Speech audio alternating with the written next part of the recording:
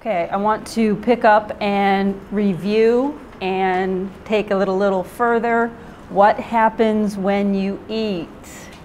Okay, so we need to understand this so that we can intelligently answer my essay question on the midterm. Okay, so what happens when you eat? 4 overall processes. The first is assimilation. Assimilation includes both digestion and absorption. So as we go through this, I want you to understand what each of these processes are and which part of the so-called digestive system is primarily responsible for it. So assimilation includes both digestion and absorption. What is the primary organ involved with both digestion and absorption as far as your overall digestive system is concerned? Yes, Joseph? Small intestine. Everybody's brain immediately goes to stomach, but what does the stomach do? Mix and store. Okay? But there's a little bit of mechanical digestion and chemical digestion going on in there. Most of it would be mechanical. All right, so the small intestine is the key organ of assimilation. The idea here is that the body must digest food into small enough form so that it can absorb the nutrients out of the food. The body must digest your food into small enough form so that you can absorb the nutrients out of what you have ingested. So digestion, we've got to break the food down into small enough molecules so that it can be absorbed by the circulatory system, by your capillaries in your small intestine, and also by the lymphatics. What structures increase the surface area of your small intestine, which makes this organ specifically designed for absorption? What are those called? The little villi, remember? If you were to look at the inside of your small intestine, it would look like it was carpeted, kind of like with shag carpeting. Oh, that's from the 70s. You guys know what shag carpet is? Okay. And then each of those villi also have the microvilli, and this increases surface area. The small intestine is designed to do absorption of nutrients. So the small intestine actually does both. Remember, the small intestine has 3 sections: the duodenum, the jejunum, and the ileum. Most of your digestion, where we're breaking down our food substances, remember we have 3 main classes of food that make up the bulk of our diet. What are the 3 main classes of food that make up the bulk of your diet? Yes? Yes, proteins, carbohydrates, and lipids are the 3 main, we call them classes of food that make up the bulk of your diet. Unfortunately, we have our diet a little too many carbs, not enough protein, and a little bit too many fats, or at least the wrong kinds of fats. All right, so what are the 2 types of digestion? Mechanical and chemical. Mechanical does not involve any chemical reactions. Mechanical is simply breaking down essentially into smaller pieces and mixing. We need surface area so that the enzymes can act on the food and break those molecules down into those building blocks. Okay, so mechanical digestion breaks your food substances down into smaller pieces so that it can be chemically digested, which is the next step. Chemical digestion involves chemical reactions. That's kind of a no-brainer. But think about this. The chemical reactions that we're talking about require enzymes to break that molecule into smaller and smaller molecules. We call them digestive enzymes. And there's very specific enzymes that break down each of those food substances. And most of those food substances Your proteins. Remember, proteins are very complex. We call them macromolecules. And so it takes several steps to break proteins down. What are the building blocks of proteins? Yes? Polypeptides. No, proteins are polypeptides, and they're all folded together. What are the individual pieces? Yes?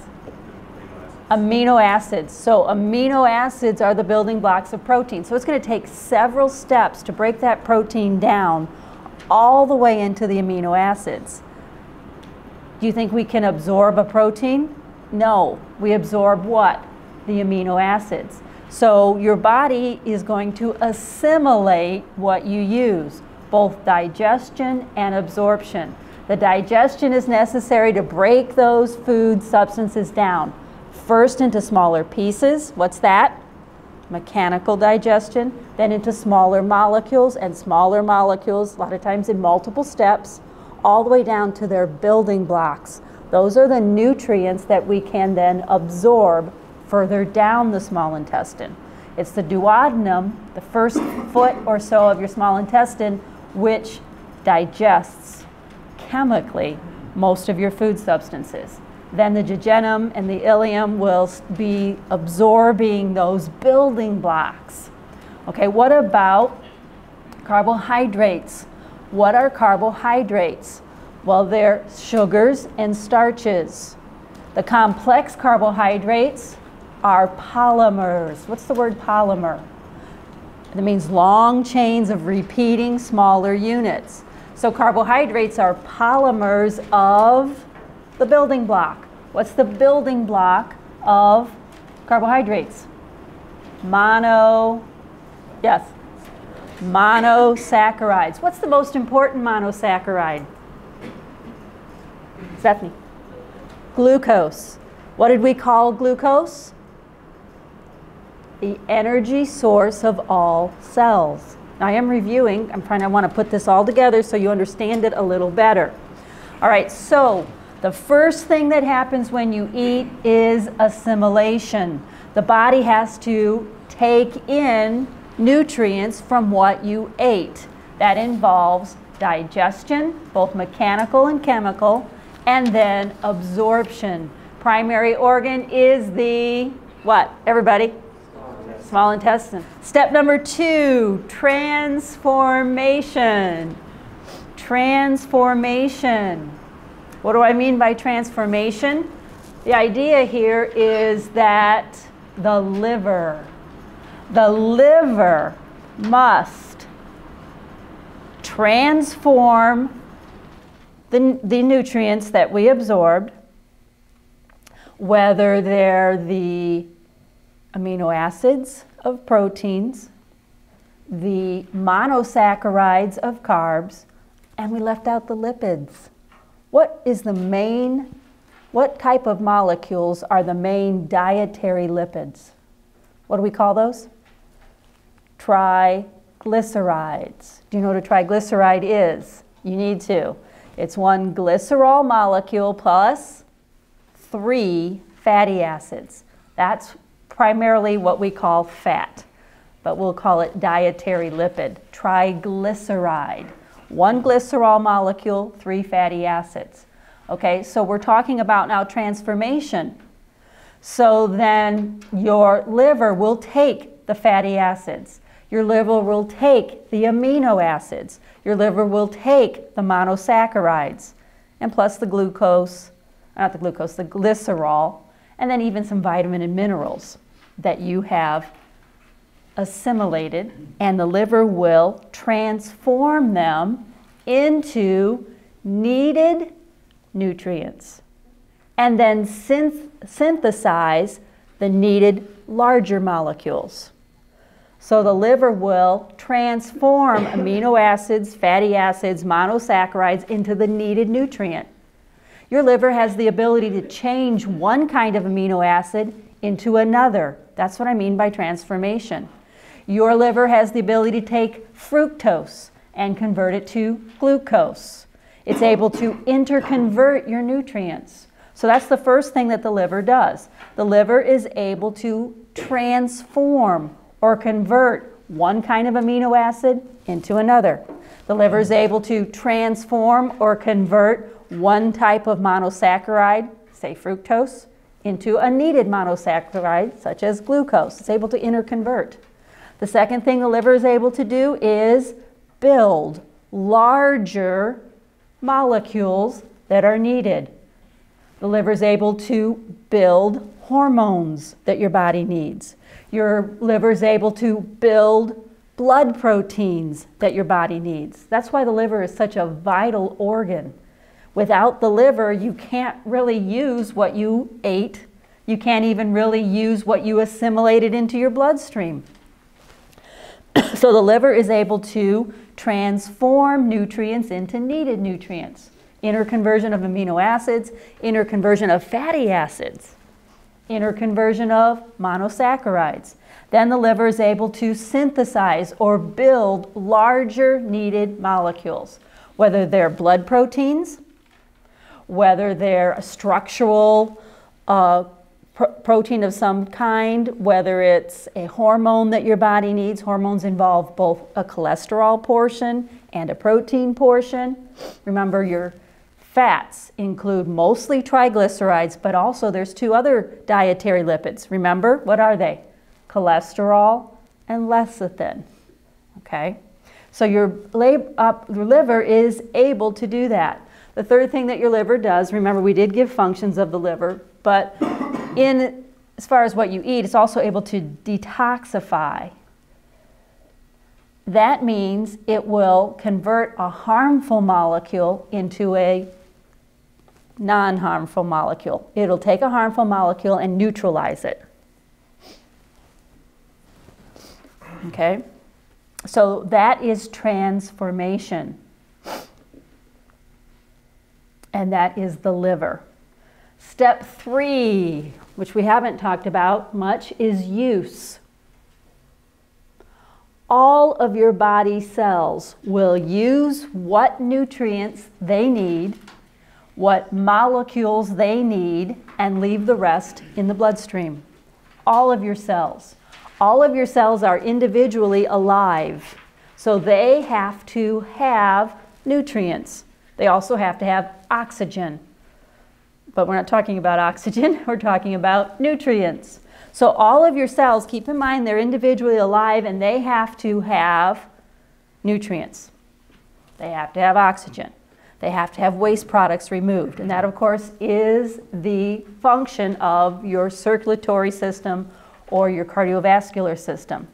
But it does involve nutrients. So all of body cells will use the nutrients they need and the larger molecules that they need and leave the rest in the bloodstream. All right, so what do the cells, let's start with glucose. What do the cells need glucose for? Glucose is the energy source of all cells. So glucose will be uptaken out of the bloodstream. They'll uptake the glucose out of the bloodstream, and then it will burn the glucose, literally. When we're talking about chemistry, burning means combining with oxygen. It'll burn the glucose to release energy. All right? What was the name of that process? Where does it occur? We talked about this with our carbohydrate metabolism. What is the name of the process?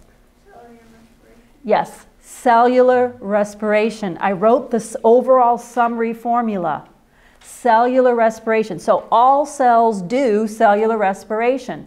All cells need glucose to produce energy through several multi-step complex processes that we call cellular respiration.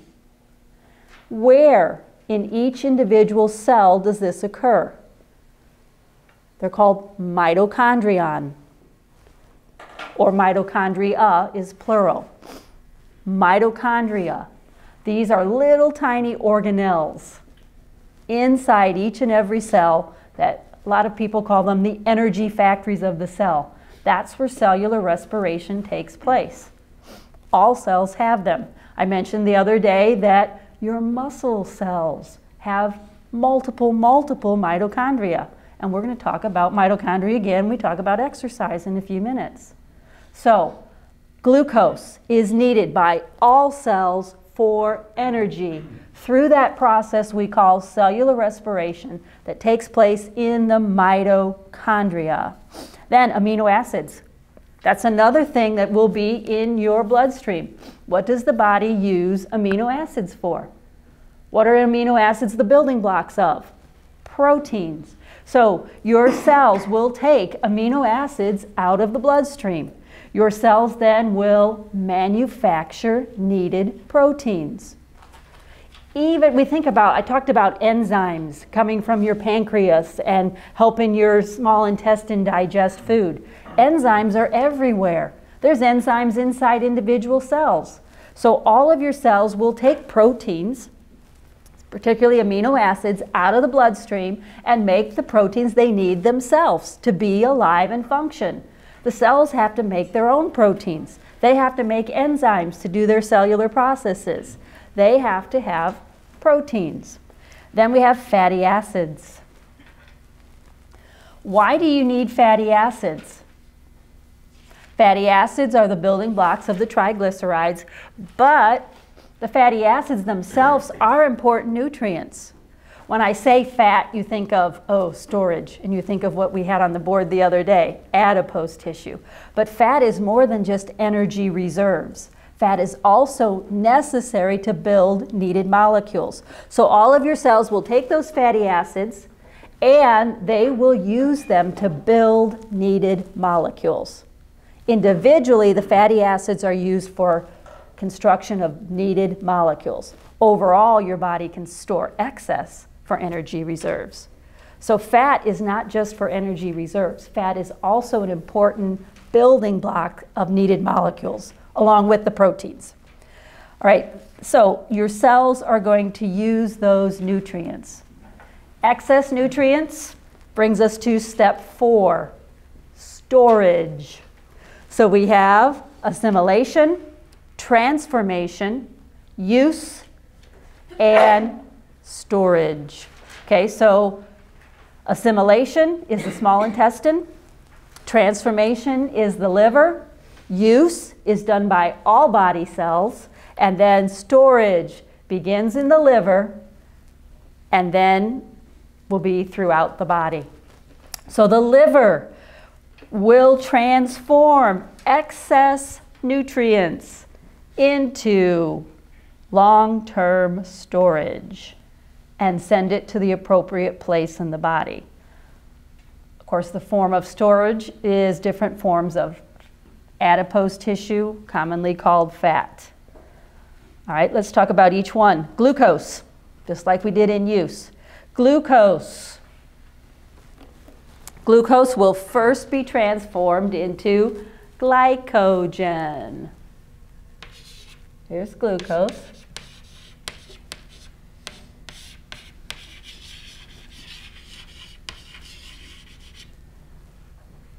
That's our carbohydrate storage molecule, and a lot of this will be in the muscle, so that there is a ready supply of glucose in your muscle tissue.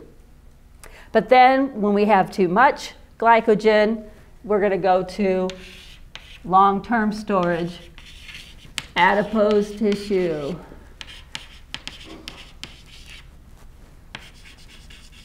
This can be stored in the muscle tissue or in the liver.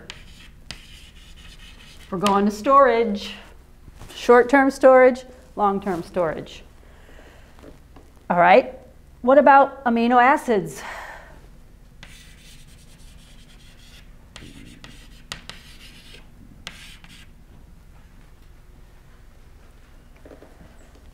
Amino acids will be converted to,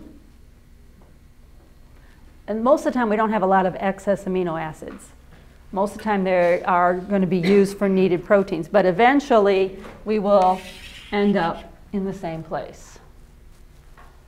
Multiple transformations and so forth. Fatty acids.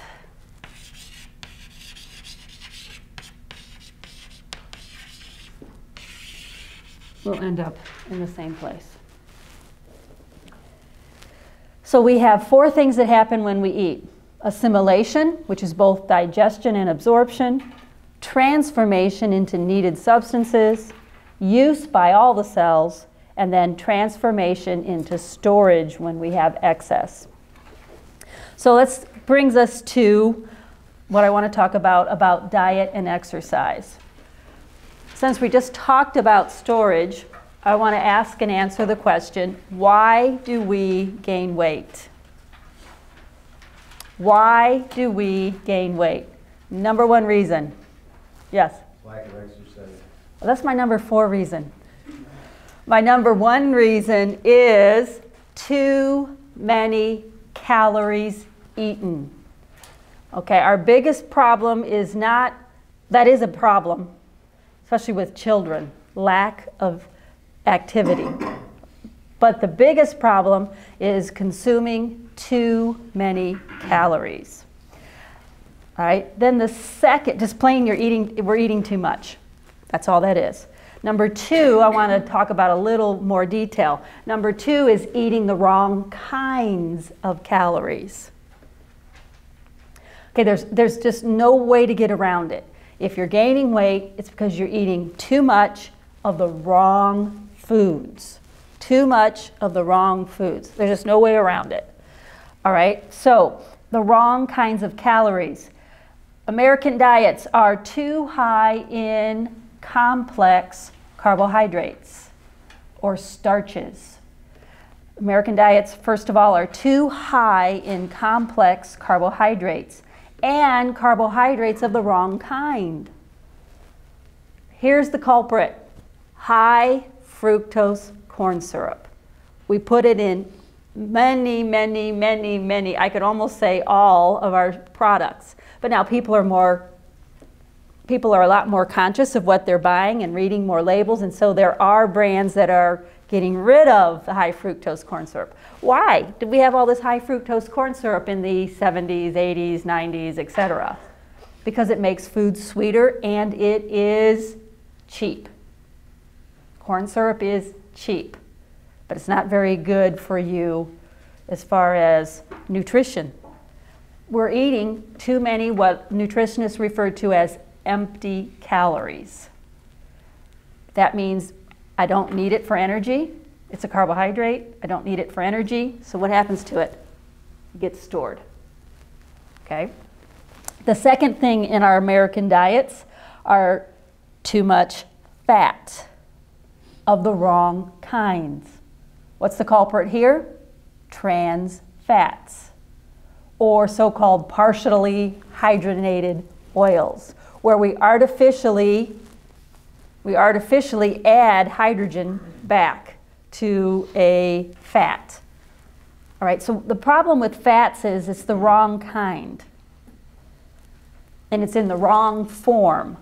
So it messes with our assimilation and our transformation. And so what does the body do with stuff it can't use? Stores it. So maybe even if it needs it, if it's in the wrong form, oh well, we'll just have to store it. Okay?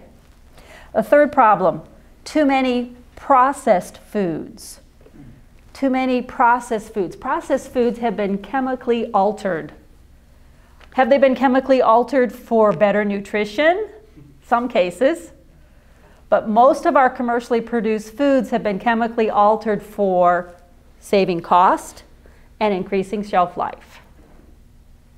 The bottom line of money, not nutrition.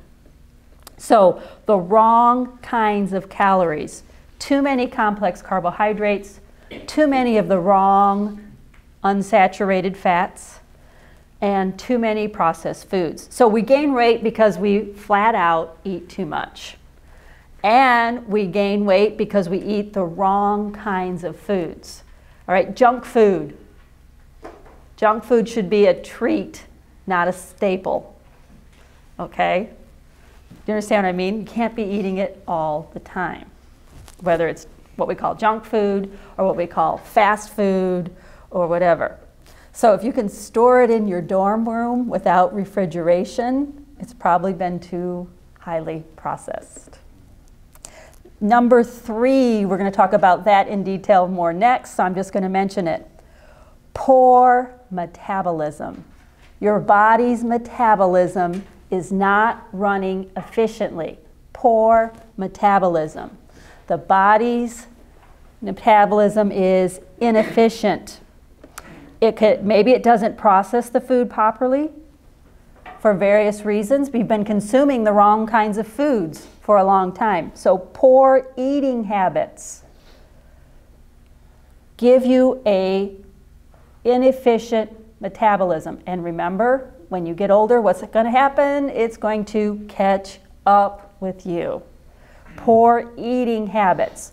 By this I mean both how much you eat, what you eat, and how often you eat.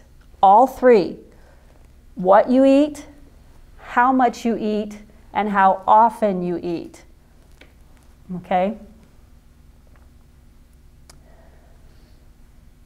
That's our problem.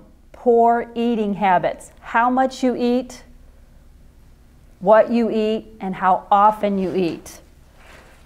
Large, high-calorie meals are a no-no. And it makes them even worse when you eat them once a day. Say, well, I didn't have breakfast. Well, that's not going to help you save calories. That does not allow you to eat a lot of calories at lunch or dinner. Okay? Because all you're going to do is store excess. And the other problem with infrequent meals is your metabolism. You trick your metabolism into thinking you're not getting enough calories, so it goes into storage mode, or we could call it survival mode. I don't have any nutrients. I'm going to slow down and use my nutrients slower. What happens when your metabolism slows down and you're using your nutrients slower? That means there's more accumulating in your bloodstream and more going this route. So it also involves your metabolism. You say, oh, I wish I was so-and-so. They have a good metabolism, or they have a high metabolism. I do too. But why do you have a slower metabolism? A lot of it is your genetics. But then not just your genetics, we're done with our genetics, right? You're almost adults. All right, so you have the metabolism that you're born with, that's true, but what you do with that metabolism depends on how you eat, how much you eat, what you eat, and how frequently you eat. So I can't control some of that now. You can control more of it than you think, especially the how much you eat and the how often you eat, okay? So years of poor eating habits. It's not a good idea to allow yourself to eat poorly. 4th is what Joel said, not enough activity. So you're not burning the calories that you do eat. Not enough activity. So why do we gain weight? We eat too much. We eat the wrong kinds of foods, too much processed foods, too many carbs, too many fats. We have a poor metabolism because we have the habit of eating poorly, and then we don't get enough activity. So that's why we gain weight. So I want to talk now about your metabolism and your diet. Then we'll talk about exercise. As a review, we said that metabolism is the sum total of all the chemical reactions in your cells, in your organs, in your tissues. And we said there are 2 types of metabolic reactions, catabolic and anabolic. All right, with digestion, we are mostly dealing with diet, we're mostly dealing with the catabolic reactions. These are when we take what we eat and we break it down through enzymes to a nutrient form, to its building blocks, to where we can use it. And so one of the main things that we have to deal with when we're talking about our metabolism is energy. We said that glucose is the energy source of all, these are going to be building blocks. The amino acids, the fatty acids, your body's going to make needed molecules with them. So what we want to talk about and center in, when we're talking about our metabolism, we want to talk about glucose. Glucose, let me write it neater, write a little higher. Glucose Glucose is the energy source of every cell. And that glucose is often what we refer to as our blood sugar. Okay? It is glucose. It's a monosaccharide. It's the building blocks of those carbohydrates. Okay? And so we're going to process our carbohydrates into glucose, and we're going to use them for energy. Each and every cell will take the glucose out of the bloodstream. Okay? All cells. We're going to take the glucose. This is blood sugar. It's circulating in our blood, what we commonly call, you've probably heard about blood glucose, glycemic index, and so forth. All right, but the glucose is going to be taken up by all cells, and in the cell, we have the mitochondria. Those are the small little organelles found in all of your cells, especially your muscle tissue, that do cellular respiration. Here's glucose molecular formula. And here's what we're going to do with the oxygen. We're going to break this down in numerous steps. And eventually we will get these waste products. We're going to have leftover water molecules, and we're going to have leftover carbon dioxide. All right, carbon dioxide then will eventually be exhaled, right? All right, so this is cellular respiration. Notice we have a big molecule, glucose, and we break it down into smaller molecules. So this is called a catabolic reaction. We are breaking down glucose to release energy. But it's got to, what are we going to do with that energy? We don't want heat to come off. That would be wasted. We have to capture that energy. And energy exists inside chemical bonds. Where am I getting the energy? I'm getting it from the chemical bonds. So chemical energy exists in the bonds between the atoms of a molecule. It's chemistry, I know. But we're past 8 o'clock now, so we should be good. It's chemistry. We can't just have energy floating around. That energy has to be able to be transformed into a storage, some way to store it and transfer it, right? And that is ATP. There's anywhere up to about 32 to 38 ATP molecules that come out of one glucose, depending on which processes you're talking about and how many you're going to actually count. It's anywhere from 32 to 38 ATP molecules from one glucose. Glucose is the source. But then, how are we going to capture our released energy? How are we going to transport it to where we need it? How are we actually going to keep a hold of it? It's in the ATP molecule. ATP stands for adenosine, that's the A, triphosphate. We have to capture our energy in a chemical bond, or we're just going to lose it. We're going to capture it and transfer it in this molecule. This is known as the currency. Once we get our energy, we have to have a currency, a way to transfer it and spend it and use it. So ATP is how we transfer or use our energy. We have to capture it so we can transfer it. It's the currency of energy, or this is the molecule we use to transfer and capture and keep our energy so we're not just wasting it. You've heard of the laws of thermodynamics, the law of entropy. It mostly applies to heat. Thermodynamics literally means heat power. And so the idea with the law of thermodynamics is that we're always losing energy. We'd lose all of this energy if we didn't have a means to capture it and kind of store it, at least temporarily, and then put it where it needs to go. And that is in the adenosine triphosphate molecule. And here's where it is exactly. What do you think ADP stands for? diphosphate instead of triphosphate. So there's this very high, in fact, when you write it when you write it as a symbol in chemistry, you use a very thick, squiggly bond. Here's many times how adenosine triphosphate will be represented as adenosine diphosphate plus the third phosphate on the end. It's this third bond.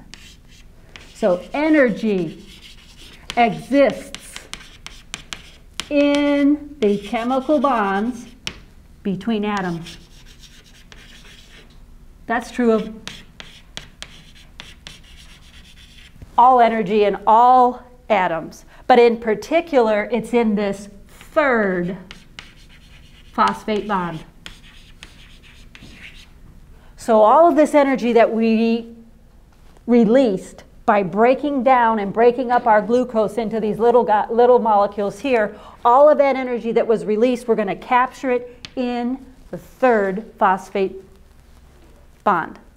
And that changes the molecule to adenosine triphosphate, ATP. Very key chemistry here as far as how you use glucose.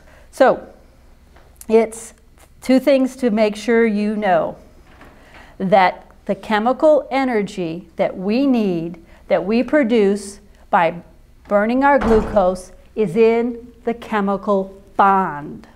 And that bond exists between the third and second phosphate molecules, phosphate atoms, in adenosine triphosphate. So glucose is the source of energy.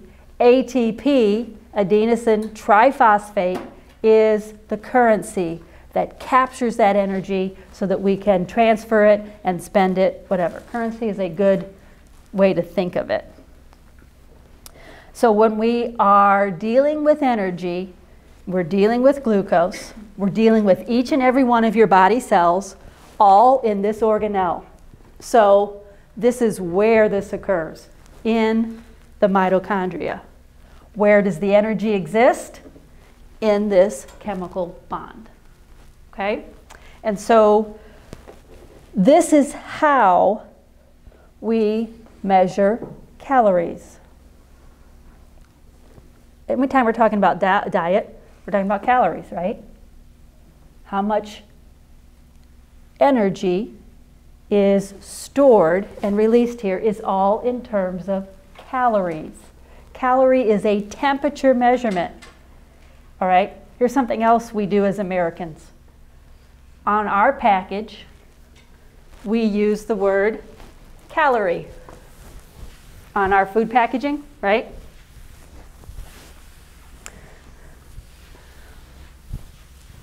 But guess what we do? We don't want to think we're consuming too many calories. The calorie on our food label is actually a kilocalorie.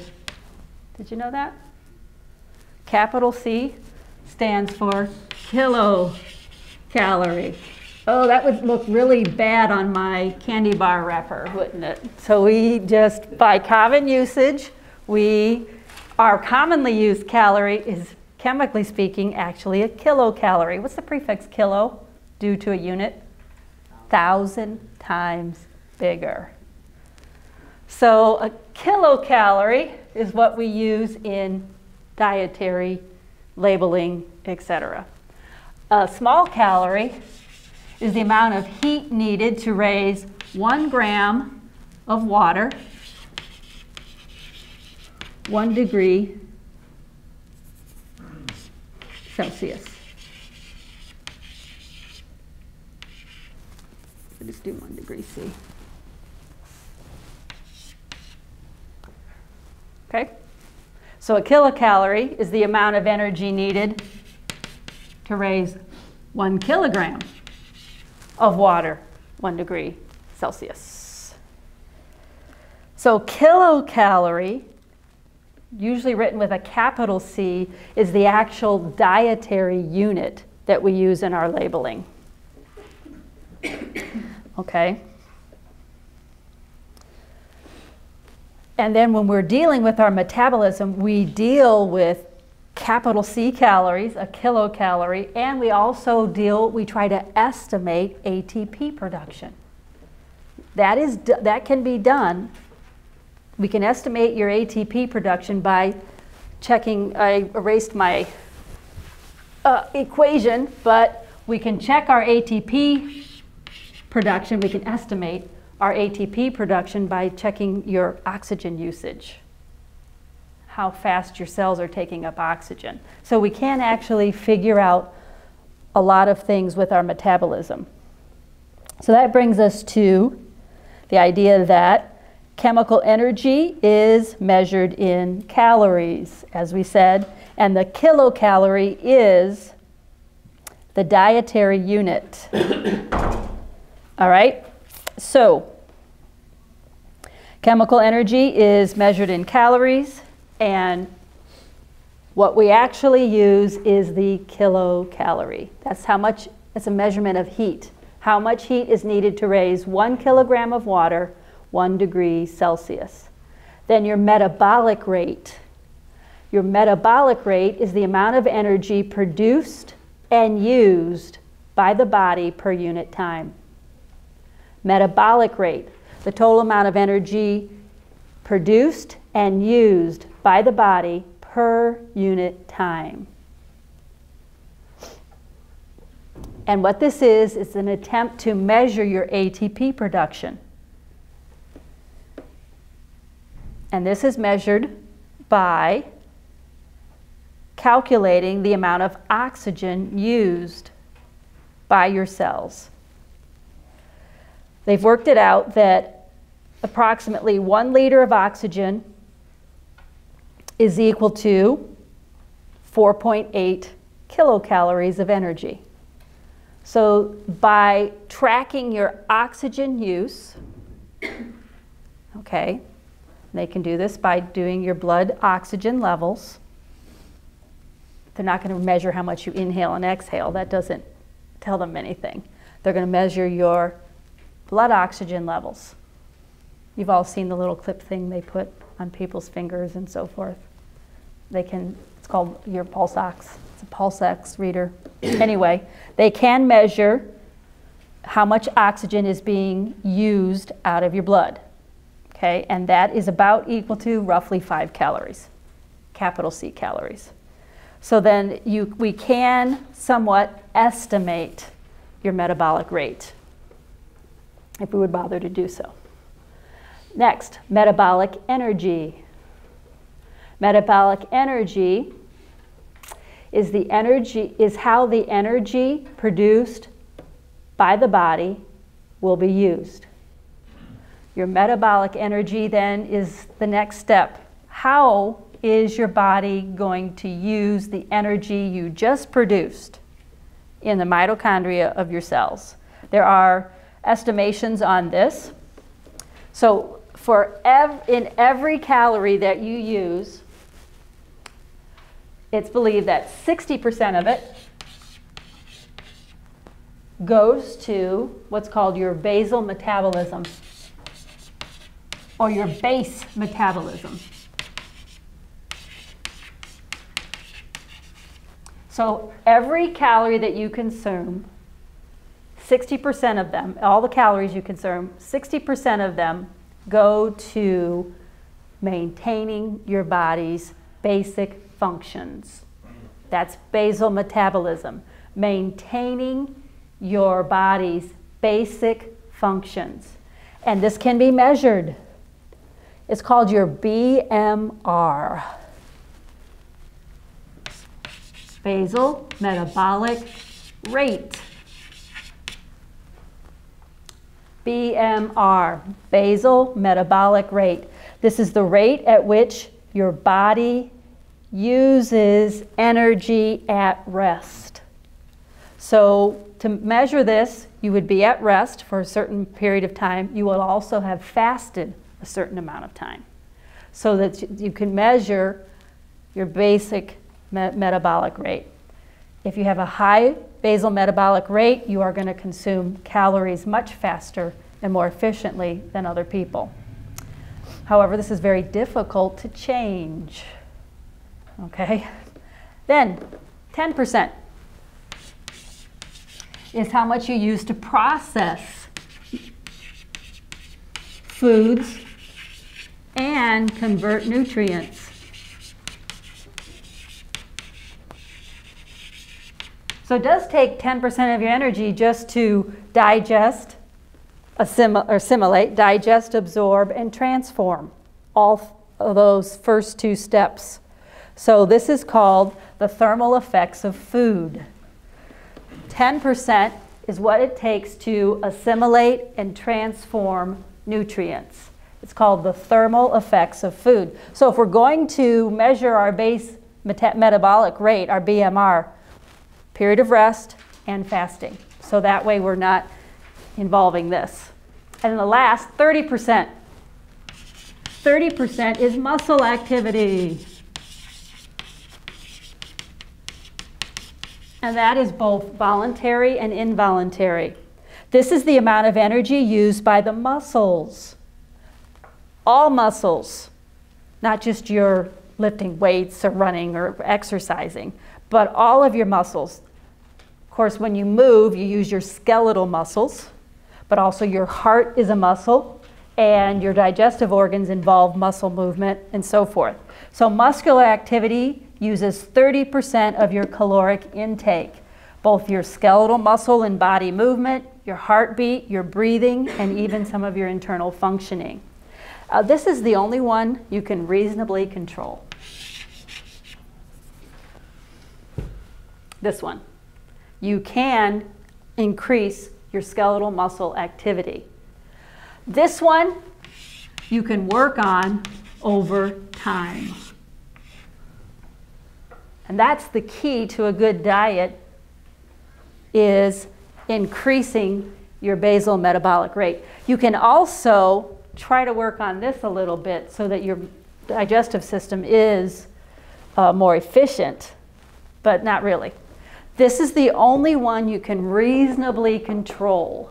This one, you can work on it by changing your eating habits over long periods of time, and even then you may not affect it that much. Okay? So, if you remember from the beginning, what are the three things that the body uses food for? Energy, right? Maintenance of body tissues, and proper cell function. Remember those? This is just the first one. This is how the body uses energy. This is how the body burns calories. 60% to your basal metabolic rate just to keep your body functioning at rest. 10% for your digestive processes and your transformation processes. 30% for muscle activity. All right, so that's how your body uses energy. The thermal effects of food, your basic metabolism to maintain your body, and exercise. So let's talk about exercise. Exercise involves 30% of your caloric intake. Exercise. So first of all, benefits. The first benefit of exercise is it speeds up the burning of calories because you're using that ATP. You're actually using ATP, so your body is going to burn faster to keep that ATP supply replenished. Speeds up the burning of calories. Second thing that exercise does is it lowers cholesterol. Say, oh, what about my cholesterol? You'll be wondering about your cholesterol in about 20 years. Okay? Cholesterol, there's two types of cholesterol, HDL and LDL. HDL, that's high density lipoprotein. LDL is low density lipoprotein. You've heard of good cholesterol and bad cholesterol. Good cholesterol is HDL. The high density is the kind that you want because you have to have cholesterol. You need it in your body functioning, but you want the right kind. HDL is the so-called good cholesterol. LDL is the so-called bad cholesterol. All right, and what happens is it lowers your cholesterol by stabilizing that balance. It increases the good cholesterol, HDL, and decreases the LDL. So it helps your body with its cholesterol levels. The third thing that exercise does is it increases the burning of adipose, your fat, your stored fat. Increases the burning of your stored fat, adipose. Another one is it decreases insulin. How many have heard of type 2 diabetes, which is associated with older people, and it's also associated with obesity? Why? People that have type 2 diabetes, they have plenty of insulin. They have too much insulin. Their cells actually become resistant to their own insulin, so that really wreaks havoc on their blood glucose levels, both too high, too low, all over the place. That's type 2 diabetes. So exercise helps type 2 diabetes by naturally decreasing excess insulin. And then it also increases your bone density. The more resistance you have on your bones, the stronger they are. As people age, particularly women, which involves different hormones, you're going to have trouble with bone density as you age. All right, you've heard of osteoporosis. That is dangerously low bone density. Then, of course, it also improves circulation. Blood clots in the calves and legs can be a problem as you age as well from inactivity. So increased circulation. All right, exercise tips. First of all, just in general, consistency is much more important than intensity. So you go and wear yourself out exercising 1 day a week, guess what? You're not doing a whole lot. Consistency, not intensity. Regular exercise, much better than sporadic intense exercise. Regular, even if it's not as intense or not as much of a so-called workout. Consistency, not intensity. Number 2, alternate exercise types, aerobic and weight training.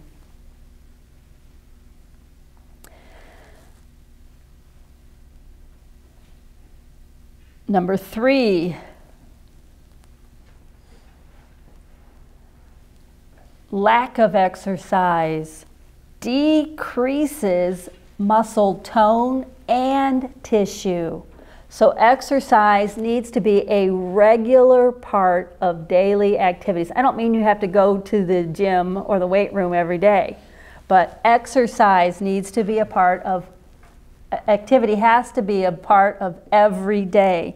Lack of it decreases both the muscle quantity and quality, muscle tone and muscle amount decreases relatively rapidly.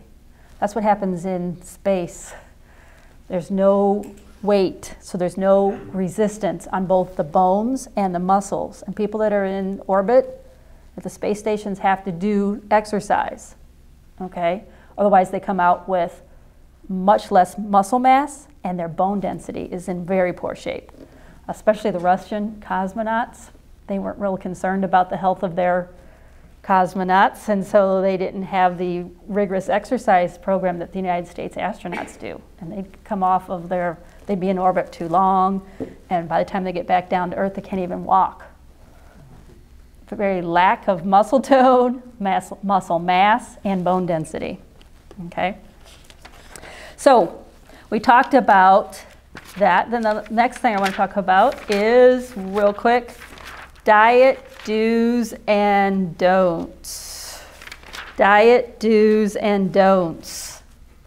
Do's, first of all, drink more water. Recommended water intake is 64 ounces, not including caffeinated and carbonated beverages. It improves your body's ability to process foods. Number 2, eat breakfast. You want smaller, frequent meals, probably much smaller. Okay? If you are on a diet, so-called, in order to lose weight and to lower your calories, what do all diets recommend? Breakfast, mid-morning snack, lunch, afternoon snack, dinner, and then even an evening snack. Spread out the calories. You decrease them and you spread them out. Number 3, another do, natural foods, as little processing as possible. I know you can't control all of that, especially not now, but you can in the future. Natural foods, less processing is what I mean. I don't mean get on the organic bandwagon or get on the vegan bandwagon. I mean just try to eat things that are less processed. If the label of ingredients is that long, guess what? You don't want to eat it. Next, eat more fruit, fresh fruits and vegetables. Fresh fruits and vegetables. Number 5, choose whole grains over white and bleached and processed grains. Whole grain breads, brown rice. Number 6, avoid high fructose corn syrup and trans fats. Read the label. Avoid high fructose corn syrup, empty calories. Avoid trans fats. That has some adverse health effects on your circulatory system.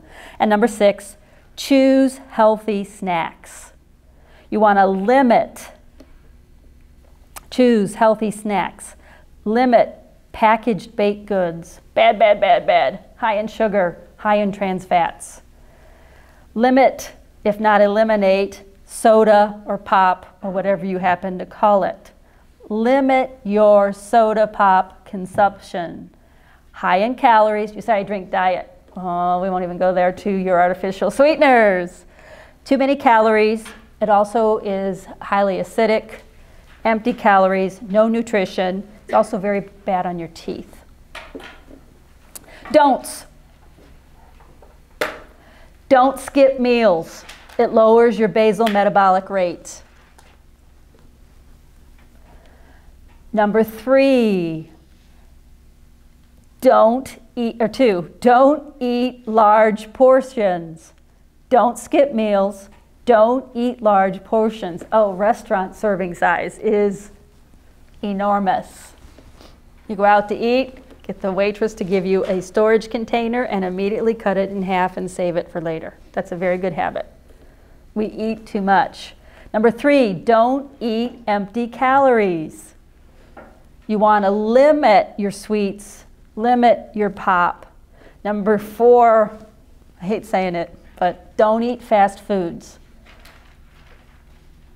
I don't mean never treat yourself because that's not realistic, but limit it.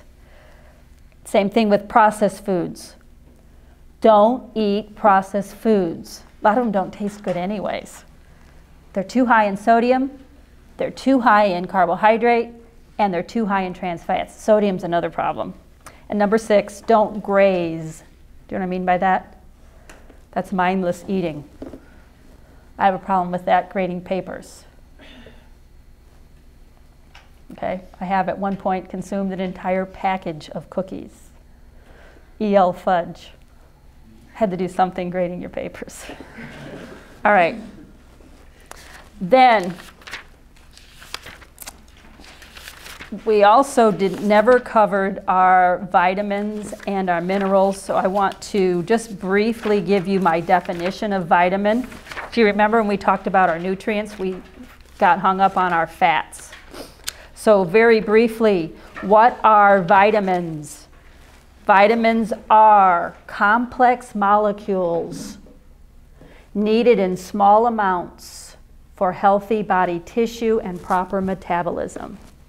Complex molecules needed in small amounts for healthy body tissues and proper metabolism. Vitamins cannot be manufactured by your body. You have to eat them. They're complex molecules needed in small amounts for healthy body tissues and proper metabolism. 2 ideas.